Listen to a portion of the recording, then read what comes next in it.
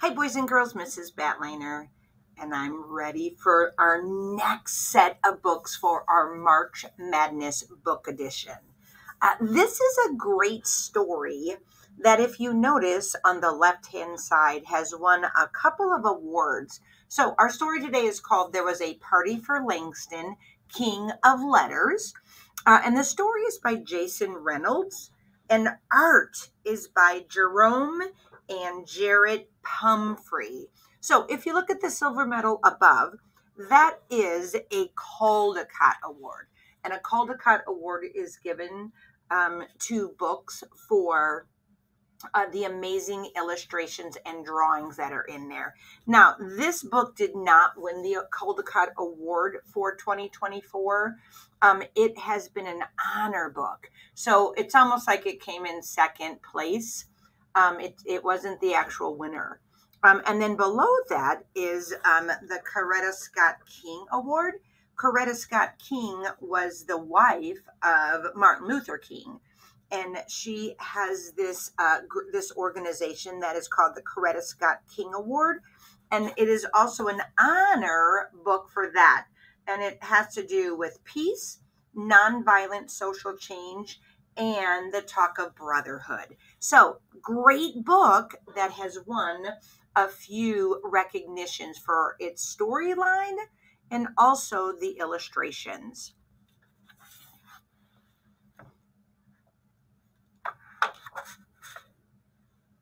Dedication page to all my heroes who taught me to party, and that is by Jason Reynolds. Most of our elementary schools have a lot of Jason Reynolds books in them. They are most of his writing are some are graphic novels, and they are chapter books. So this is one of the few picture books that he has written. And then Jarrett and Jerome, they have dedicated this to Hannah Mann. So if you look, all of those people there are going into the Schomburg Center for Research in Black Culture, and it's part of the New York Public Library. So the illustrators really put a lot into their illustrations today, to kind of give you a whole bunch of different ideas about where the storyline takes place. There was a party for Langston at the library, a jam in Harlem to celebrate the word-making man. So if you notice the picture on the wall there, so it is the grand opening of the Langston Hughes Auditorium in February 1991. So that was several years ago. Langston, the King of Letters.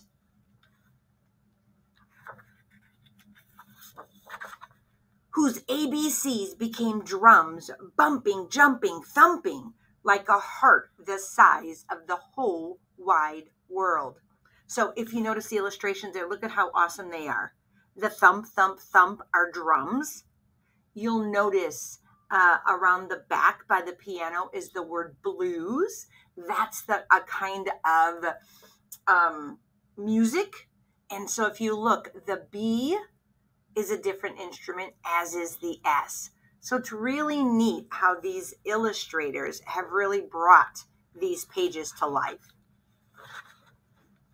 Langston was the best word maker around, could make the word mother feel like real warm arms wrapped around you, giving a snug hug. Could make the word America look like two friends making pinky promises to be cool, to be true.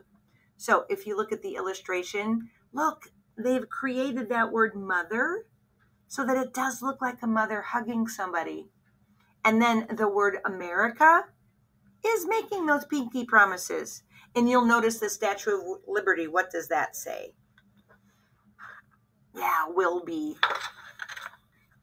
Could make the word Harlem sound like the perfect place to have a party. Make it seem like you could bust a move right there in the H or the L or the M of it. So I think this is a great illustration. So that's a building. And what they have done is they have taken a different floor of the building and they have lit the lights so that it makes the word, what does it make? Yeah, I can see Harlem there. And Harlem was a place where new dances are born. If you want to know about Harlem, check your library for a book. You can do an internet search and find out a little bit more about Harlem if it interests you. There was a blowout for Langston to celebrate the man who wrote wake-up stories and rise and shine rhymes. So Langston Hughes, he was a poet. So he didn't write like fiction books or nonfiction books. He wrote poetry. And take a look at from the typewriter for all the dreams we've dreamed. So if you look there, he did not have computers when he started to write. Look, that thing on the left, that is what a typewriter looks like. Mrs. Batliner learned to type on a typewriter. Ever since he was just a little boy daydreaming under the Ohio sky, turning birds into words flying all around him, imagining the clouds as paper to put them on, the best word maker in his class. So he has always been someone who has written poetry. So even when he was little, he liked to write it. Fling my arms wide in the face of the sun. But not everyone understood Langston. Some people thought it was better to be word breakers, thought his spelling deserved yelling, wanted to take words like free and love and cut them in half, pull them apart, keep all the letters from touching and sharing. Keep the big H's with the little h's and the big A's with the little a's. So, great illustration again. Look at the books. Some folks think by burning books, they burn freedom. So many times people who do not like what is being said in books, they will have a book burning in the past, and they felt that if they got rid of the books, people would stop thinking the way that they thought. True or false? Yeah, I think it's false. But Langston, the brave word maker, knew letters were better together. Turn them into laughter. But freedom stands up and laughs in their faces. So look at that illustration on the right. What word does that say? Yeah, it says ha. And that laughter rang out for years and years in cities and towns, on trains and tractors, to classrooms and bedrooms, bringing joy to the little and the big. So look at all those illustrations. Every single person has a smile on their face when they read Langston Hughes poems. And that's why there was a party for Langston at the library, a fancy-foot get-down all-out bash. And all the books on the shelves were listening and looking at all the people, shimmying, full of dazzle. Don't nobody dance like a word maker. And all the best word makers were there. So if you look to the right, the James Baldwin and Gwendolyn Brooks, Ashlyn Bryan, Octavia Butler, they were all authors who had something to say. So they're all there at the party just watching. Like Maya. Many of you may have heard of Maya Angelou or Angelou. Ooh, Papa Da, who Langston's language laughter tickled as a child, who grew up reading his words and learned to make words of her own.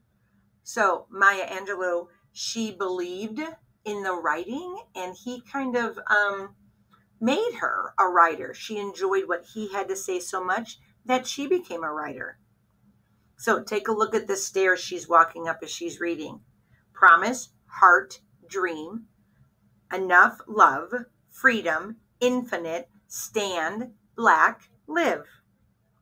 And then when she's writing her poetry, Can you read that cursive? If you can, you are phenomenal.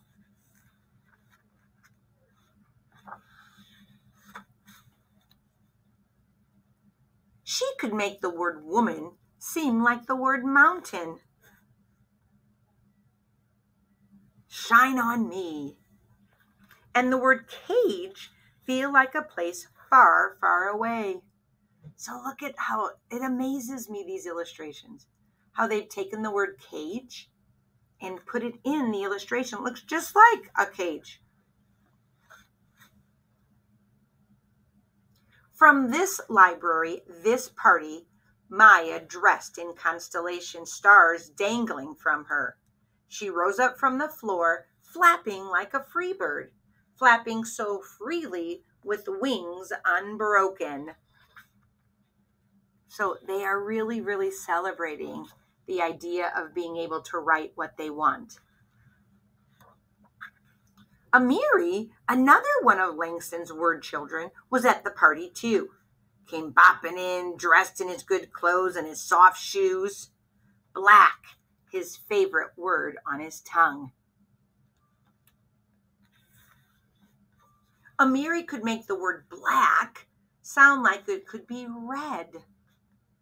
Could make the word black echo into the future and way back into the past. Look at very, very, very carefully at that word red. What is inside of it? Yeah, the word black. Back to Langston. Amiri came to recite poems at his hero's feet. Came to dance, boom, ba boom, boom, ba boom, boom, boom. Came to offer his rickety radio heart to Langston, the man who wrote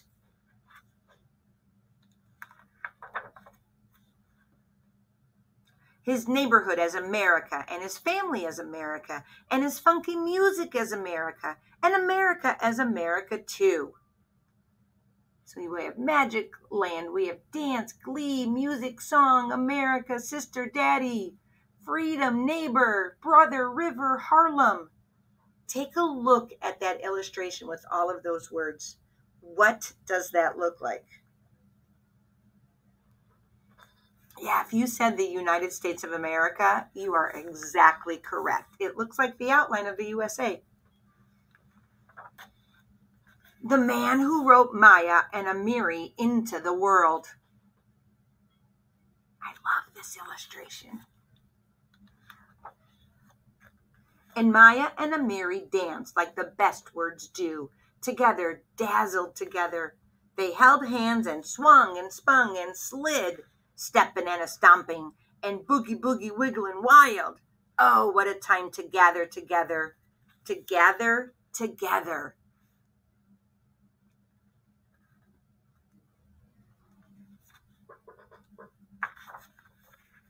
Until they lifted their heads to the word-making boy who had grown up to be a word-making man, who now became the word-making king. For Langston. For Langston. I love this illustration because look at the W on his head.